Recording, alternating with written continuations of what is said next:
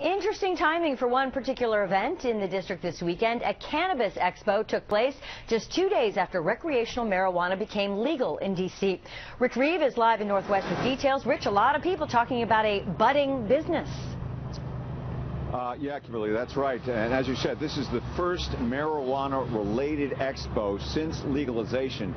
It was a sold-out event, a packed room. A lot of people talking about the new law, but also about making money.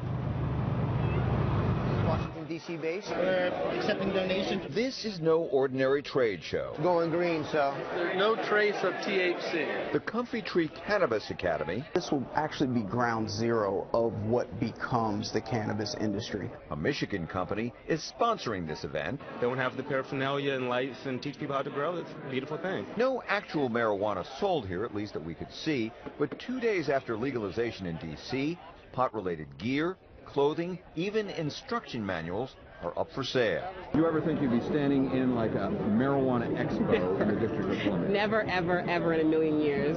2 ounces or less are now legal in the district. It's prompting an all-new home rule debate. D.C. is the only city in the country that has to go to Congress for its budget. Some Republican lawmakers are not happy about the new law. There's no way to implement this without spending money, and so when you do that, there certainly will probably be consequences. They can go and lobby, the Appropriations Committee. They can deauthorize funding. D.C. Mayor Muriel Bowser says the new law is perfectly legal, that the voters have spoken. Allow me to really freely move as a business and people take me seriously and not just as somebody who's smoking pot all the time on the couch. D.C. voters overwhelmingly passed Initiative 71. So the will of the voters should be number one. Now, most people at the expo believe that the debate will die down, but an interesting concept, cannabis as a business. We spoke with one guy from Colorado.